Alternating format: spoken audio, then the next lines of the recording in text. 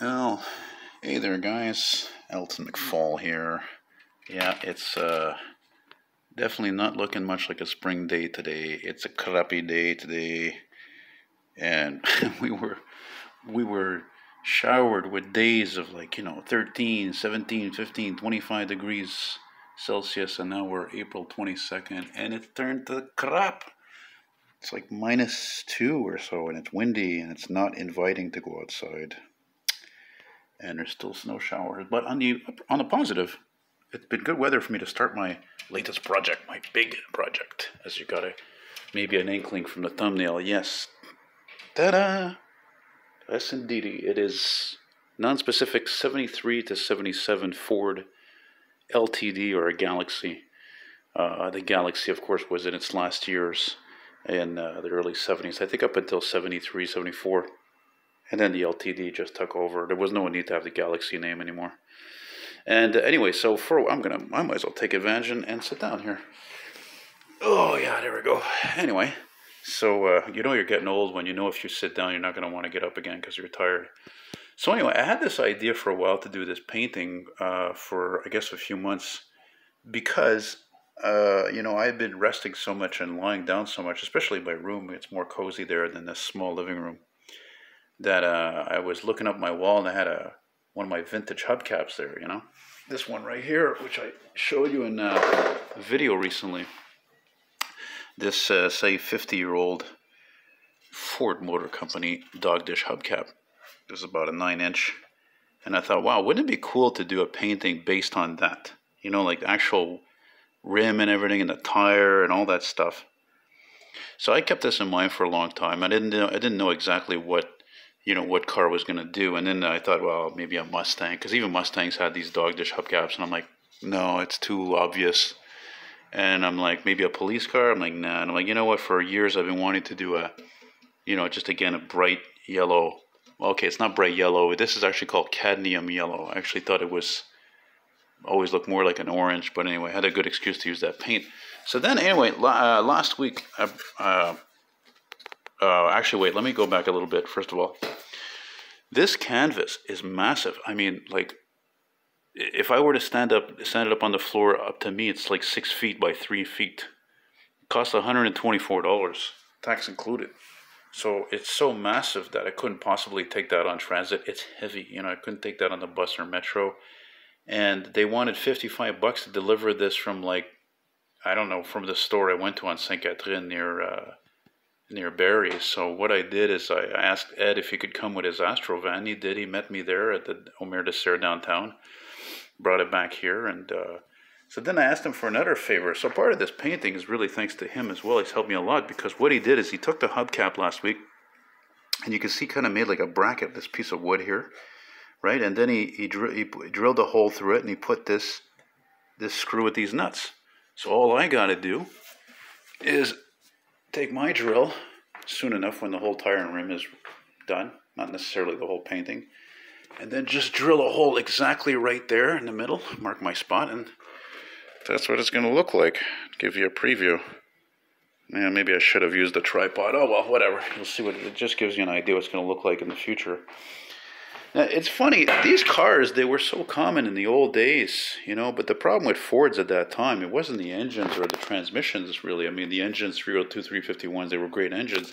But the thing is that they rusted terribly. So good luck finding one. And not only that, they were not, to a lot of people's eyes, they were just, big boxes on wheels, just huge gas-guzzling behemoths. So nobody really kept these cars, the LTD, even the Meteor.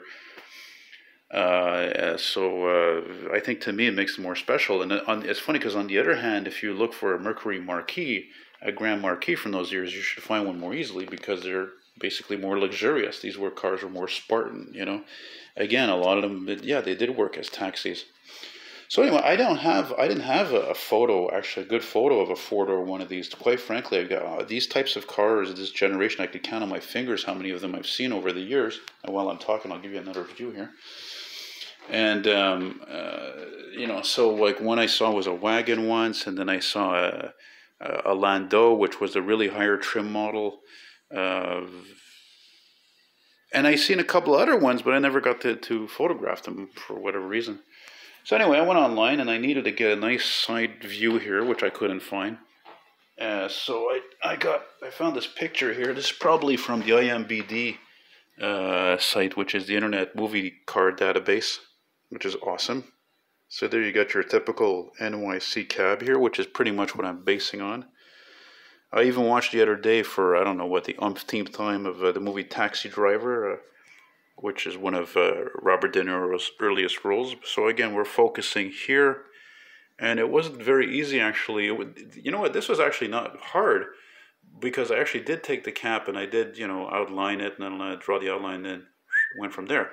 But as for here where the roof is, I mean, like, just to give you an idea standing up here, I don't know if you could see me. I mean, look how tall this thing is. Look at that. I mean, I have to lay, like, it's not short. It's no small feat, literally. But again, I really believe in the expression, as you've heard in the movie Scarface, think big, So this I actually had to redo over the last half hour because I made it too big. I looked at it, I studied it, and I studied, and I made it too big.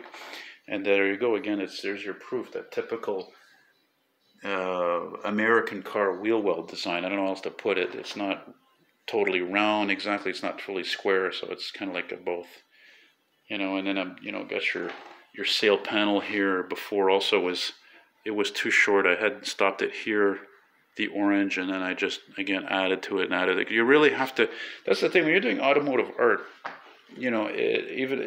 Automotive art. If you're doing buildings, anything that's a lot of detail and angles and lines, you're replicating something. You really have to intensely study constantly the picture. I mean, I can do this stuff, a lot of these cars from memories, but even if I draw something from memory, it may not be exact. Like for example, that '59 Chevy that I made back in the fall, I could do that from memory pretty much because I've been looking at pictures of these things for like more than 30 years. But it's funny, these guys, on the other hand, these cars were the unsung heroes of light commercial vehicles, fleet vehicles, taxis, police cars, fire chief, company cars, FBI, undercover detective, RCMP, whatever. So, in a way, this painting is not only a tribute in a real size format. As you can see, if there was the real thing, it would absolutely be enormous. It would be the length of my living room, I think. And boy, I'm poor. But anyway, see, I got the commuter train painting. I had to actually put it here just minutes ago because I realized I was painting the left side of that taxi that I would have gotten paint on the damn thing. So, and anyway, so it's a tribute to these cars, these Ford LTDs, 73 to 77, and obviously the iconic NYC taxis. And I'm probably going to upload this, I think, right after I stop filming this, because I just uploaded today a video of a checkered taxi cab. Well, it looks like a taxi, like so many. It doesn't mean it is. I don't want to assume that. It might be, but not necessarily, because taxis had hard lives, and almost all fucking taxis were driven literally into the ground until the wheels fell off. So we're talking about cars that had minimum, usually 500,000 to 1 million or more miles on them. So anyway, so that's it, and very excited about it. I hope you're, I'm trying to, as I wrap this up, slowly showing you my pan here, trying to think of anything I might have forgotten about. Anything about it forgotten about. Oh yeah, well, see, since this is such a large painting, it's so close, I figured, you know what, this will be my chance, compared to like years ago in like 2009 and before, I did a few murals, inside like, restaurant, and some of them were inside a car collector's place. And I would just do like the pavement, the asphalt. I would just paint it gray. But no. This time I'm actually gonna do it like as real as possible, like all gravel. Because if you look at any street and you look at it really closely, if you're on the fucking ground, I don't know, maybe somebody knocked you out one time or something, and je ne sais pas, you broke your whatever. You'll know that it's all gravel, it's all rock in there with tar.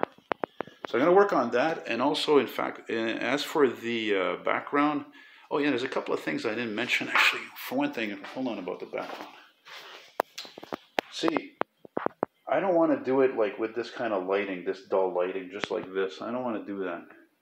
You love this painting, man? See, I did that a few years ago.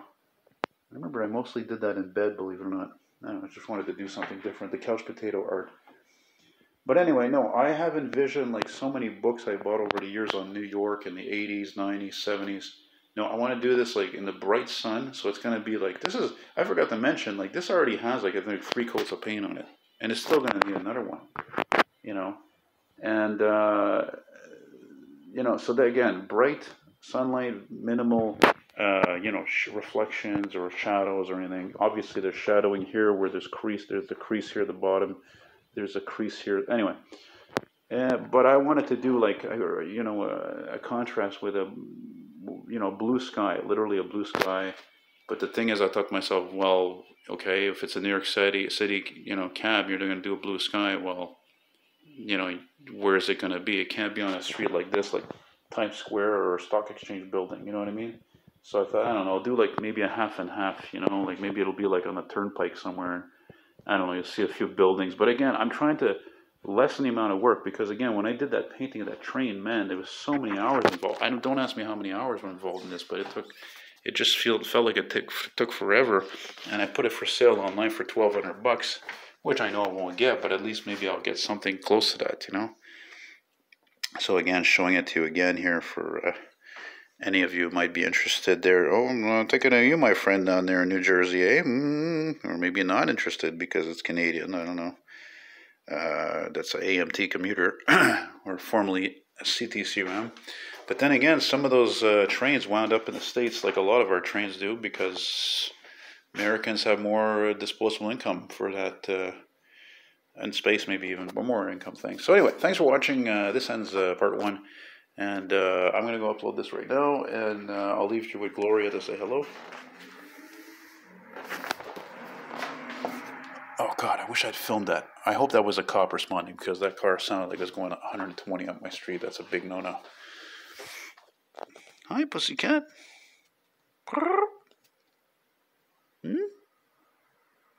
Meow. You want to say meow goodbye? Who's a good pussycat? Okay, Gloria. All right, guys, thanks for watching. Take care. Sayonara, and be well.